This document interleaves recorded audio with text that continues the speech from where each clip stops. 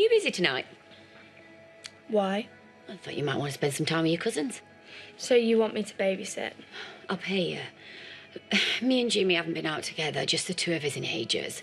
We're desperate for a date night. Well, I'll think about it. Thanks.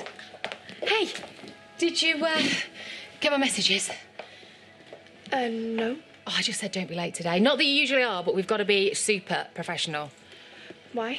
I've double booked. So can you take the Simpsons anniversary party and I'll pitch for the Cooper Collins wedding, yeah? What, who are the Simpsons? Don't know. I met them, they rang up and I bought some in without checking the diary. Just reel them in. You know, you're brilliant at that. OK. What would I do without you, eh? I'll see you over there, right?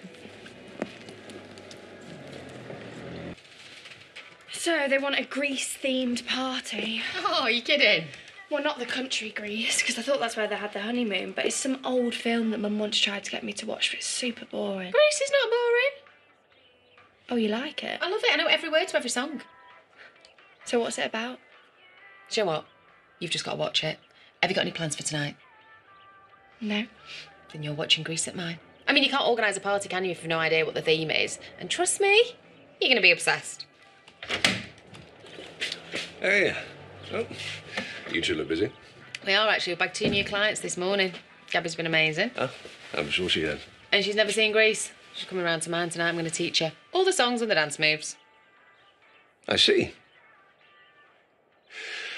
Do you mind if I tag along? Only Grease is one of my all-time favourites. You've never said? Well, not the sort of thing you throw into conversation, but I do know all the songs and dance moves. Do you know, I think I love you even more now.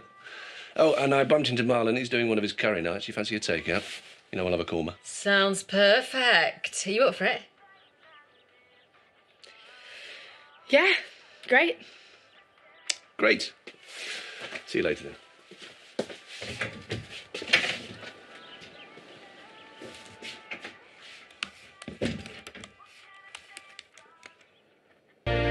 No, I didn't promise. I said I'd think about it, and then I got a better offer.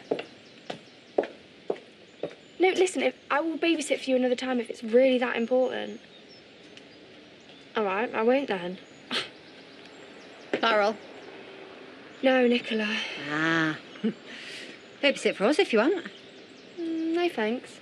Don't blame you. It's not much fun. So are you staying out here or coming in?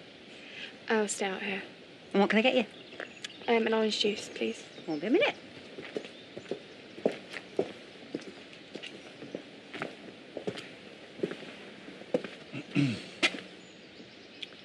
I thought we agreed you were going to stay away from Lena. Well, we work together. Outside of work. Cosy film nights weren't part of the deal. Look, I couldn't say no. You should have told her you were busy. OK, I know. Gabby, I don't want you in her life pretending to be her friend, because you're not. Just text her and apologise, make some excuse, I don't care what. Well, no, she'll just ask a load of questions. Or get creative. You're a great liar. Or do I have to tell her that you sent those flowers to Mina pretending to be me? I mean, how do you think she'll feel when she finds it out? That you tried to split us up? Do you think you'll still even have a job?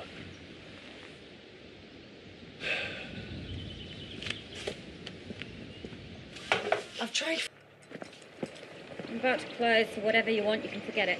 Do you still need that babysitter? What happened to your better offer? Well, I thought I couldn't let you down. It's really thoughtful. Just to warn you, if Elliot suggests playing Monopoly, he cheats. I mean, Jimmy lets him get away with it, but I don't think it sets the right example. Oh, don't worry. I never let anyone beat me.